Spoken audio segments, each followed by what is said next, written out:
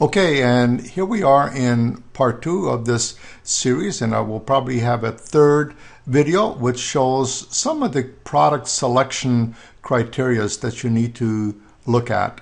Anyways, what this page shows is basically where we're going to end up, which is the Fulfillment by Amazon Revenue Calculator, which is part of their services through their FBA program. So it has all these variables.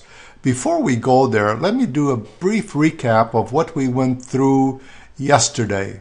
Okay, yesterday in the part 1, basically capture all the information we can about the supplier, the people that we're dealing with, but more importantly, all the specifics we can about the product itself, its packaging, what it looks like, the logos, labeling, the shipping box dimensions and weight, then on how to get it here, example, how to get this samples here, which is normally express, then how to ship the actual product in volume from China to here, and here meaning our home office here first. And the reason we're doing that is we're not drop shipping yet because we have not established a confidence level with the other side yet where we would allow them to drop ship, and a lot of happens in the shipment itself anyhow. But the UPS, FedEx, air freight options, etc.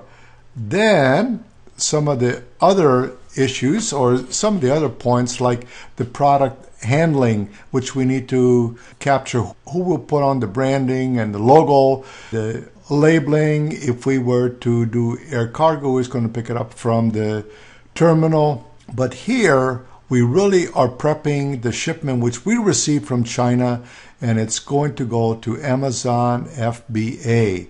So before we start calculating all the profitabilities, etc., we need to establish what the price point of our product is going to be.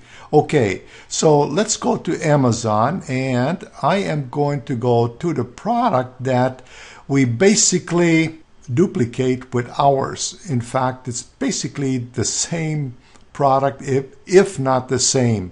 10 pieces, and they retail or they're selling it on Amazon for $19.99, and you find the write-ups and everything. And the reason I found that is it has this identifier which I showed in the sheet yesterday, and this is the Amazon standard identifying number. It's a 10-digit number, and all products, all Amazon listings have that. Look for this, and you will use it in future calculations, etc. But let's go down here a little bit. Okay, and down here, going a little bit further down, we have a chart, and this chart shows up automatically if you have an extension on your Google Chrome browser, which is the browser I would recommend anyhow. And this shows you a lot of stuff, including the price point and also the ranking, which is very important. And you need to pay attention to stuff like this. Like, you really want a product that ranks below 5,000, or you want your product to rank below 5,000. And also, I don't see any bumps, and which we're going to go through a little bit later. So I don't know how the sales are doing on this. So let's go down a little bit further, and it will show you some other examples or sponsored products that are related. Now, here's a close one, okay? It does not have the silicone handles, but it's priced at $15.99. Let's look at some of this stuff on there. Product ranking is a little bit better. It's 1,300 and some. Basically, the price point has stayed even. Now, I'm going to go into Amazon and just do a search for measuring cups and spoons. And here we are. If you look here, there are quite a bit of selections and has combinations. And I wanted to go back to the first item we looked at, which is this one. And some of the other combinations you will see here, like this is $23.99, and it includes the set plus spatulas. In other words, it's a bundle. Okay, and let's see what this is. Okay, $23.99. Let's see what the ranking is. It looks like the ranking is not that good, but they looks like they have sales. And one of the reasons may be it's just the price point.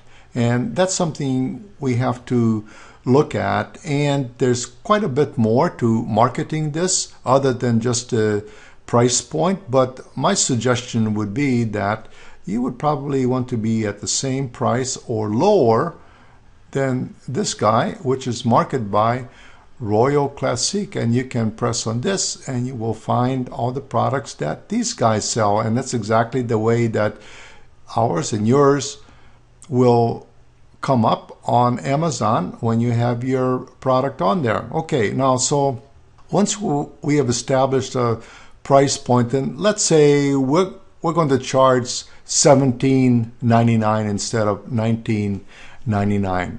What we would do is we go to Amazon, the fulfillment by Amazon. First of all, you need to enter what they call the ASIN number, which we had captured before. Here are the items you will find in this calculator. And here, let me show you the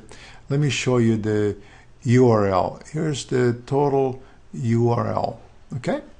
Now, what you would enter is the $17.99.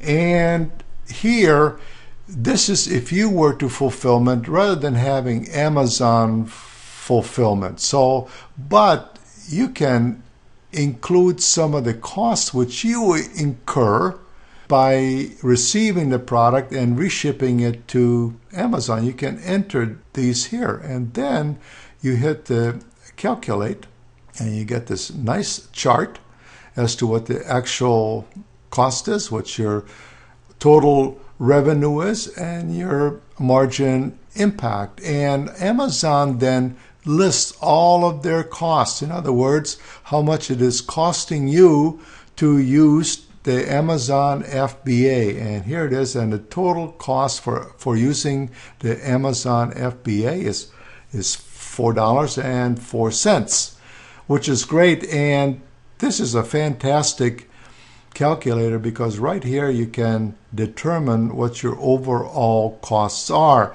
And if we go back to the chart we had previously, here's the cost. I entered it, so you can do a gross estimate, but by going to the Amazon FBA you get this result, and you will also find out, or you can include what some of your other costs associated are.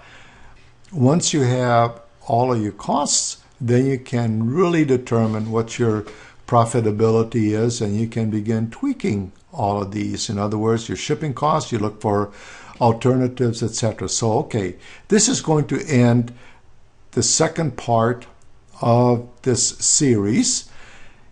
And in the next video, I'm going to go through some of the key points of selecting a product that you may want to market, some of the parameters that are very important. It's not going to be the end all because there's so many variables that go into it, but it gives you a starting point. So until the next time, bye.